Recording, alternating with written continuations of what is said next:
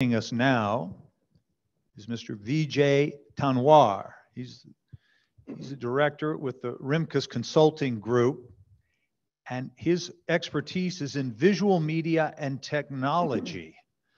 And he's got more than 15 years of experience in forensic visualization, graphics, and video for litigation.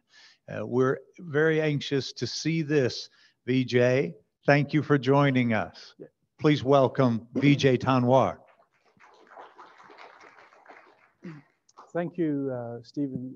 This morning has been great. We've listened to so many interesting presentations, and hopefully this would be, another one of the presentation that you would like. So before we begin the presentation,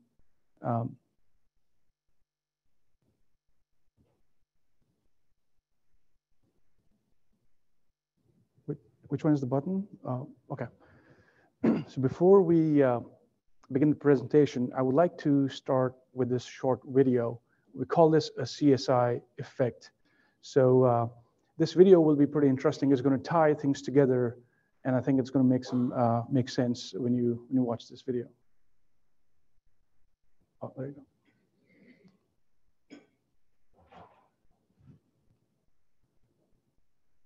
Yeah.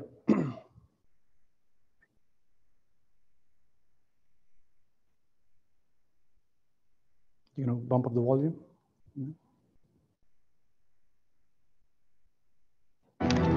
What's that? It's an enhancement program. Can you clear that up any? I don't know. Let's enhance it. Enhance section A6. I enhance the detail and... That's the reflection in her eye. Let's run this through video enhancement. Edgar, can you enhance this? Hang on. I've been working on this reflection. Someone's reflection. Reflection. There's a reflection of the man's face. A reflection. There's a reflection. Zoom in on the mirror. You can see a reflection. Can you enhance the image from here? Can you enhance it right here? Can you enhance it? Can you enhance it? Can we enhance this? Can you enhance it? Hold on a second, I'll enhance it. Zoom in on the door. Times tap. Zoom. Move in more. Wait, stop. Stop. Pause it. Rotate us 75 degrees around the vertical, please. Stop. Go back to the part about the door again. Got an image enhancer that can fit that? The right combination of algorithms. Lock on, enlarge the Z-axis. Enhance. Enhance. Yeah, so, What's that? a lot of times when I tell people what we do, almost half of them always say, oh yeah, something similar to the CSI or that Hollywood movie they saw. And I always tell them, yeah, not really, but, if you look at, past 5 to 10 years, we've seen rapid growth in video surveillance. This is one of the reasons why the probability of having a video evidence in one of your cases have increased. We've become comfortable with the technology, social media, everybody's carrying a smartphone. So, 5, 10 years ago, where it was probably 50-50 where you would find a video of the incidents, now, it's probably 70 and maybe 80%. Sometimes, you'll find, video evidence. So we've seen that, increase.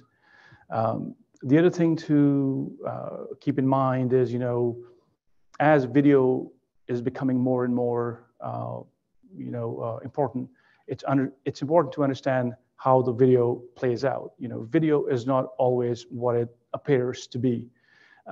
We've all heard the phrase, picture is worth 1,000 words, which is correct.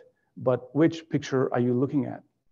If you change, just for an example, if you change a frame rate on a video, it might change the outcome of how the video appears. So, that thing, you have to keep in mind that the frame rates can change the appearance of the video. And also, it's important, it's important to understand the limitations of your video. Enhancements and analysis does not create anything new. It's only bringing out the information that is already there. A few years ago, one of the clients asked me, like, can we move the camera from one location to another and see a different view from the other side. And I had to tell them that's not possible because we only have one angle. So it's important to understand, the limitations of your video evidence. Now, let's talk about, video enhancement a little bit. What is video enhancement? A lot of times we get a proprietary player file or a generic format file from our clients, and these files are generally low quality. Maybe they're dark. Some of them are too bright. Sometimes they are, moving, shaking a lot. Sometimes the point of interest or the incidents happened all the way to the right side or, somewhere far from the camera view. Now, what we do is we take this video and we put it in our enhancement software where we apply some filters where, we change, not change, but we work with contrast. We try to take out the shadows. If it's too light, we try to make it dark. We stabilize, the video. Sometimes we need to zoom in 200%, maybe 300% to bring the point of interest closer to us. Once we apply the filter, then we export out the video.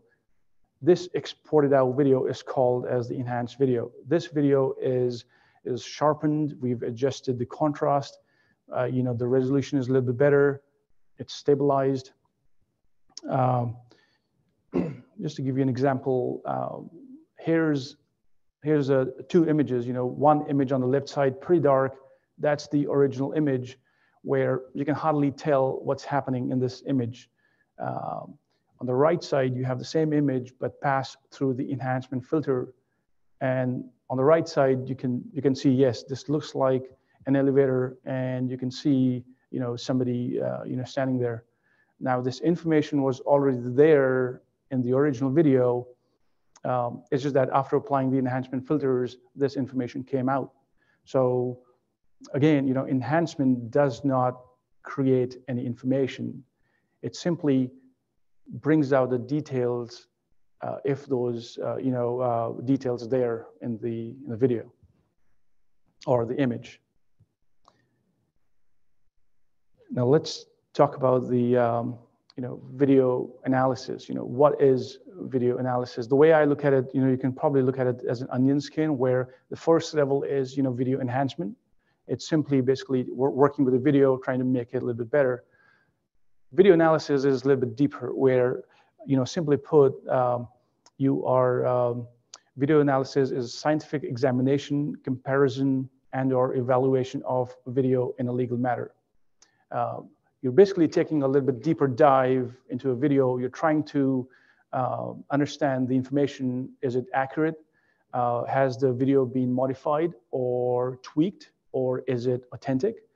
We try to look at the frame rates. Were the frame rates same as the original video? We try to identify the chain of custody, where we're trying to establish the authenticity of the video. Sometimes we even go in a deeper level and we try to identify the pixels. Sometimes we work with the compression artifacts to see if there's something in the video or it's just some kind of a compression artifact that happened when you compress the video. At times, we also look at camera angles or camera views from one set of cameras versus the other. Sometimes those cameras might be in a different location, where one set of cameras are from this business, and then the other set of cameras are from the business down the street, where you're trying to tie the sequence of events together. For example, like in a bar fight, where you're trying to look at the videos from outside, then you're trying to look at the videos from inside, and you're trying to establish individuals who are present in one footage versus the other, right? So basically, video analysis help identify the who, what, when, where, and why of the case.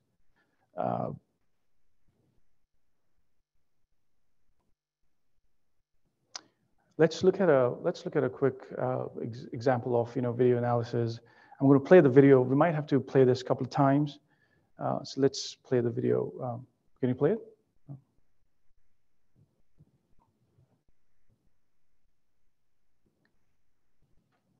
Just play it one more time, please. So as you can see, it's a real-time clip, happens so fast, you can hardly see what's happening, but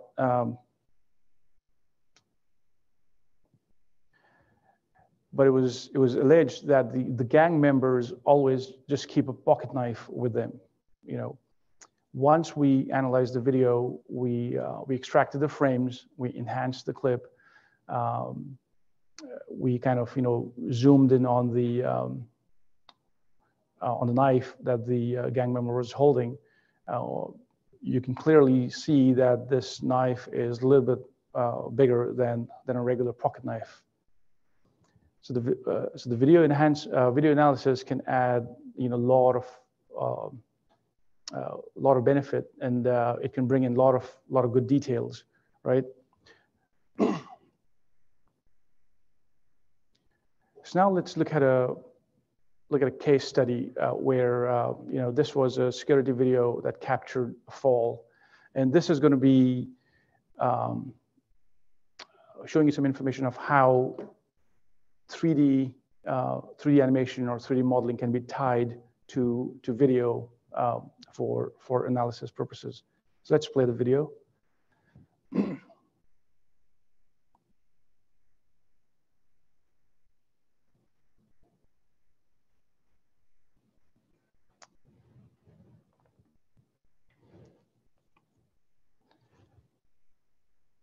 And I'm going to play it one more time so you can see what's happening. Can we please play it again?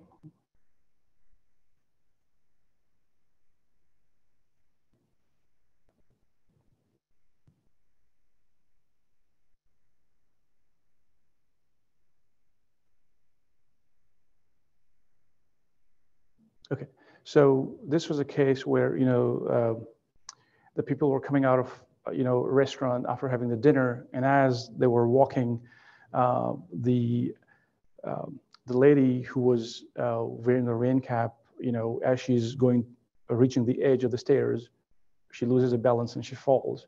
And the claim was that she was reaching for the railing, but the planter blocked her access to the railing. So that was the claim. So now let's look at the evidence as to what exactly happened. So, oh, sorry, can you go back and play this video again? Okay, so now as we look at the video, keep an eye on the lady wearing the rain cap. She's coming out, she's walking, and then as she's reaching the edge of the stairs, she loses her balance. Now let's rewind it a little bit, and you can see the last frame where you can see her shoe. Now, did plant block subject's access to the handrail? That was the question. And in this video, we kind of noticed that it had the outside had a unique tile pattern. And in this video, this worked for us. In some other video, there might be something else that might work for us. So you just have to, look at each video on its own. But in this one, the tile worked for us. So we looked at the tile and we figured out, we can probably identify where she's keeping her foot. And what we did was we traced the tile pattern on the video. Then we had one of our consultants go to the site. They inspected the site. They created a very detailed hand sketch of the environment. And with this field sketch and the dimensions, we were able to create a CAD model or a CAD drawing. So from the video, we did the inspection. From the inspection hand notes, we created the CAD drawing. And with this CAD drawing, we were able to get some really good measurements. The red dot that you're seeing there was her foot. So you can clearly see that she's 4.5 feet, more than 4.5 feet away from the railing. And the next step was we can probably look at the video, take the hand sketch, take the CAD, and we can create like a 3D. Can you play this file? So once you put all these things together, you can create a 3D environment that matches exactly to the scale of the real environment, and then you can keep the virtual person in the exact same spot, and you can then see exactly what happened. She was not trying to reach for the railing, and the railing was more than 4 feet away from her. So the planter, the original claim that I was trying to reach and the planter was there, because of that I couldn't hold the railing. That was not the case. So this helped our clients quite a bit. So in the closing, I would just say, aim of video enhancement is to improve the visual appearance of the video. Don't judge the original video. Like, if you have a video, pass it over to your enhancement experts. They might be able to, put some light on it that might, help your case. Video analysis, enhancements, and 3D animation can provide valuable information beneficial to your case.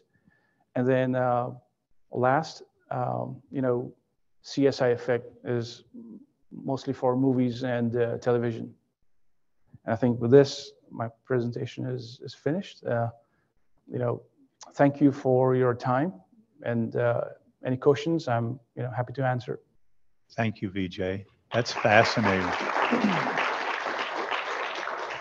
So Vijay, just to start us off, what are the biggest mistakes you see businesses make with their camera installations or the types of cameras that they use? Can you talk about that a little bit?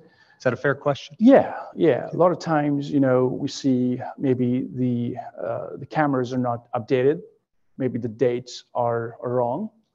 Sometimes you even see that, the lobby camera might have 8 a.m. or, the dining cameras might have a different time.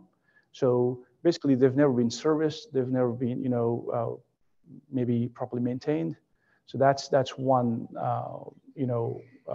we see quite a bit. The second one is the resolution of the videos, but that's a business decision, because the heavier the video, the crisper the video, the more storage space you need.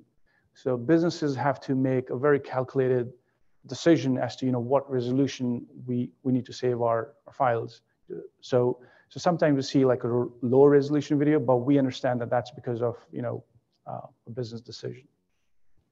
And so on the storage side, but today with the cloud, that's still an issue though, right? Because video takes up so much space. Is that? It does take so much space. Higher resolution. Yeah. Yeah. I mean, there are some systems out there who save the videos like on the cloud, but there are still some systems which are still like a DVR style systems that still have that storage on their personal computer. Somewhere in this hotel there might be a security room somewhere. You'll have a lot of computers, and I'm sure you'll have a hard drive space there.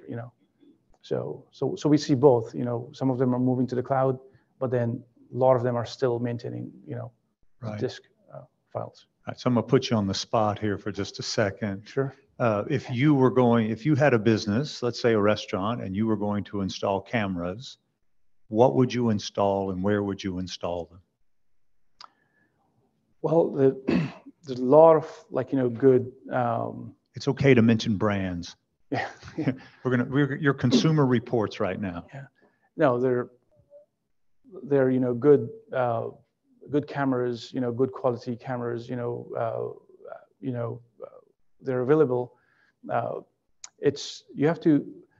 When you place the cameras, you have to kind of, work with your, your IT, you have to work with your security teams and kind of figure out, where it makes more sense, right? So there's no need to have 3 cameras in one spot that are looking in the same direction versus, one spot, just having one camera. The other thing also you can kind of think about is if you're having a lot of complaints about certain things in a certain area, that might be something to focus on. Like bars, tendencies to kind of sometimes they have fights or they have arguments. Maybe that area needs to be focused a little bit more. So it just kind of depends. Is there a minimum resolution that they should think about? I mean, we've seen 320 by 240, as small as that as well. And then we've seen HD quality. So it's just a balance of where the business feels that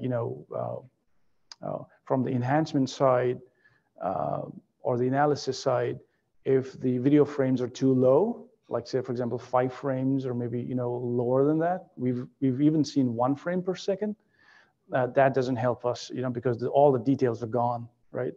So, but if you have 15 frames per second, then you can look at the video and you can get some details. So I wouldn't go as far as 1 frame, but I wouldn't even go 30 frames or 60 frames. Okay. Thank you. How difficult is it in court and to a jury for a plaintiff to say that your enhancement actually manipulated the video and get it thrown out? Yeah. Do you always keep the original? Of course.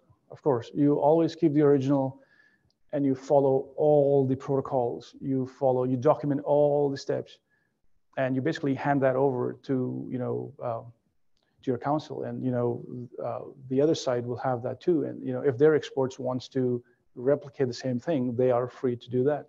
I mean, you've documented, you've forensically verified everything. So each step on the enhancement side or the analysis side that you're doing has to be documented. Are you always in court explaining this process? Not always, but sometimes you have to you have to do that. But that's all right. Jacob, do you have anything to add to that on the proving it up? Yeah.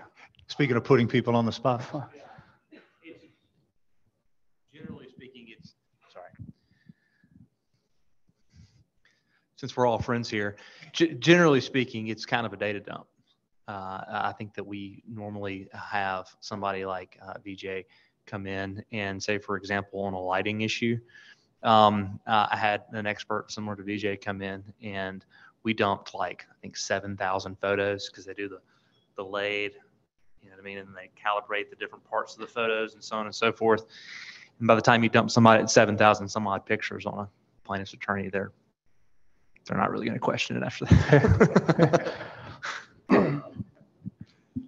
Thank you.